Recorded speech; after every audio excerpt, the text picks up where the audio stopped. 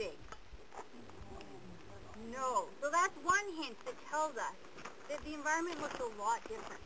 Now the other thing is in the geological record, so these rocks are telling us a lot of stories about what the past is like.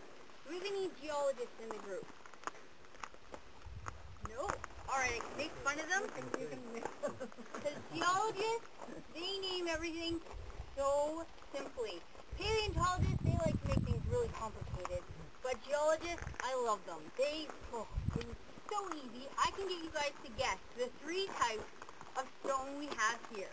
Well, you already know them, so we're going to guess those. So those who don't know, so the bottom one, with the rills or the water channels coming through it, it is made up of mostly what? Can anybody? Clay. Not clay. Sand, yeah. So this is sandstone. So I'm gonna make you guys guess the first part, and then you just add stone to the end, and then that gives you the name.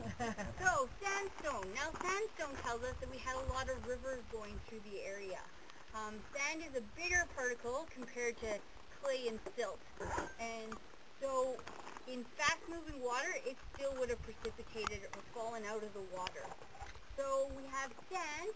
And then we have another layer on top that's kind of popcorny or elephant skin looking. Kids like to make pies out of it. Adults like to squish their feet in it still if they're young at heart. What's that? Mud? So it's mudstone. Now mudstone tells us that this water that was in rivers for some reason stopped or slowed down so much that the clay